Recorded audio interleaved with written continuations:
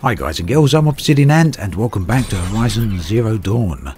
Today I'm having a bit of a look at one of the cauldrons within the game. Now so far I've only done one cauldron, and this one in this video makes the second cauldron. Cauldrons are essentially optional dungeons that the player can engage in, and well, they're very well made. But first I want to take on one of these Tallnecks here. Now I say take on, but I'm not going to fight it. What we got to do is figure a way up on its back, and as you can see it is a massive thing indeed. Now for those of you that have played the game, you will know that there are about 4 or 5 of these or so scattered around the map, and what they do is cause a fog of war effect over the map. So interacting with them reveals a huge chunk of the map for you, and it also shows you and highlights certain features that you may otherwise miss. Now to get up onto them you usually have to figure a way of doing that, and there is usually a singular approach to doing that. Now sometimes these approaches are protected by machines. Now the strength of these machines will vary from location to locations. These ones aren't too bad as long as you can actually get the damage in on them, but they do hit very hard. Now this is by no means the type of approach you should take to taking down machines. I'm on my strider here and using it to basically kick a machine apart, but as you can see that doesn't last for too long because I soon get knocked off my little horse. So I did bite off far more than I can chew here, and as you can see I've got next to no ammo left. Combat in this game is very interesting, and all these sort of areas are best taken with a tactical approach, and that's something I didn't do. I simply charged right in here. So it could have gone pretty badly, but fortunately the Tallneck came by at just an opportune moment, allowing me to get up there on top of him and out of a bad situation there. Now once you're on here you simply climb right to the top, as long as you don't misjudge and fall all the way down. She's grabbing her ears there because of a sonic attack made by the machines we've just left. Now aside from being extremely huge, these Tallnecks do provide for a singular opportunity. They give you a great vantage point of your surrounding area, and you can see that just as I come to the top here. It really does give an indication of just how stunning the world is in Horizon. Now as I was saying back there, I did charge in headlong and come under a bit of aggressive attack from the machines back there. Now the great thing about the combat in this game is that it's eminently possible to take on opponents that are many times more stronger than you, and that does take a bit of planning. You've got various traps you can use and various other weapons. You can lay tripwires, and you can also use ropes to try and pin the various machines down.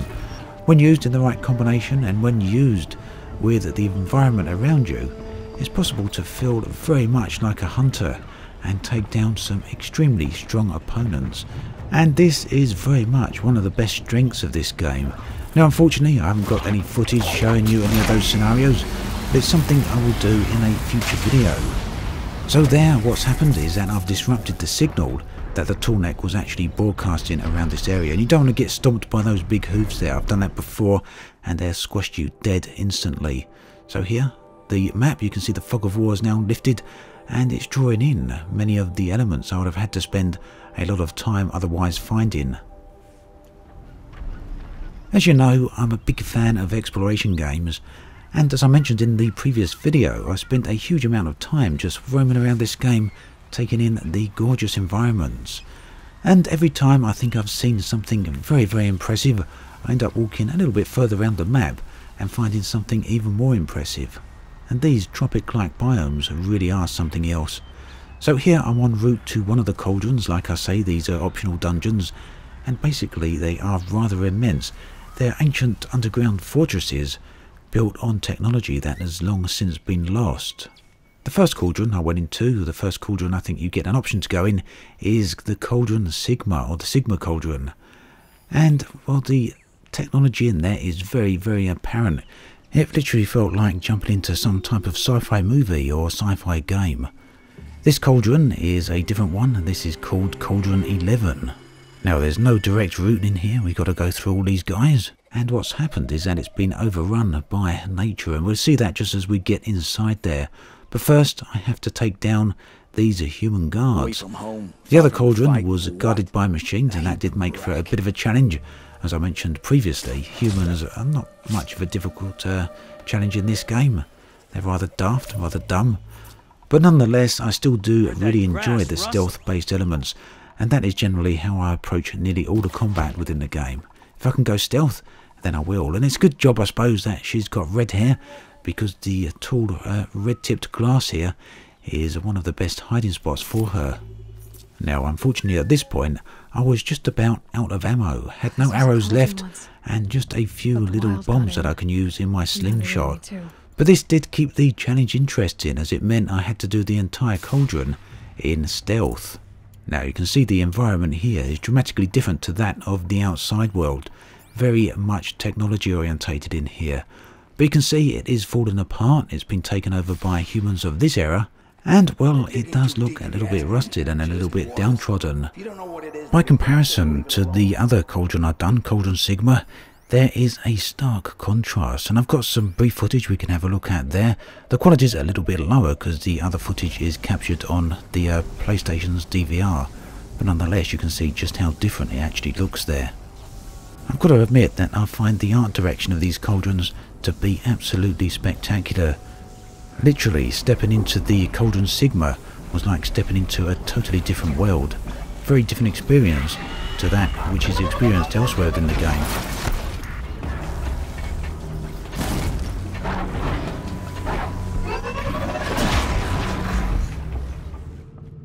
I really do feel then that the contrast between these two cauldrons really is noteworthy.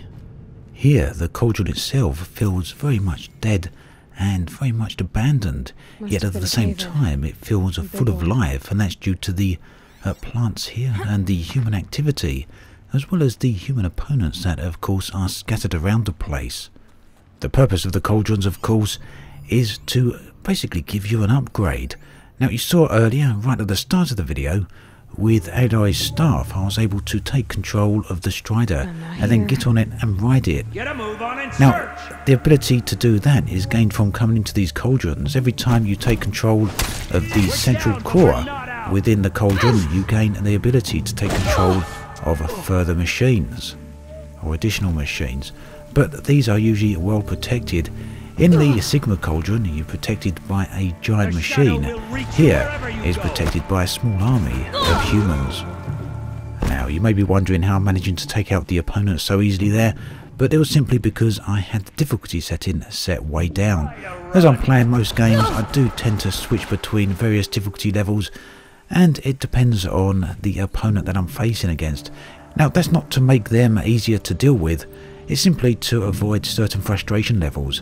In the case of the humans, like I've said multiple times, they are a little bit dumb, so it's just easier to get them dealt with and get them out the way. The machines, on the other hand, they're pretty stunning combat challenges, and hopefully I'll show you that in another video. This guy is now out for the count.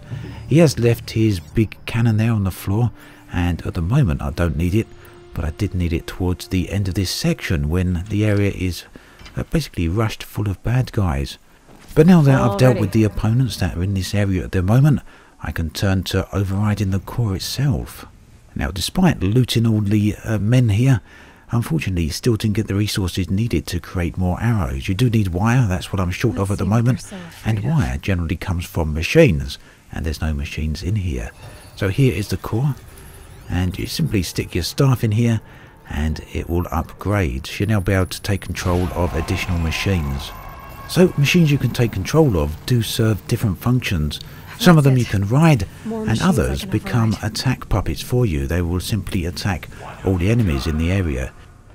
Whilst getting into a cauldron can be a bit of a challenge, getting out can be just as much of a challenge, and usually provides its unique puzzle to do so. This part here I felt was particularly H.R. Geiger-esque, especially when seen in the alternate blue and black colours.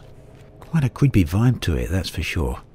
Now, things didn't plan out too well for the bad dudes living here, because activating the core also meant that the machines within this cauldron were also activated, and those machines would go equally after me, as well as the other humans in the area.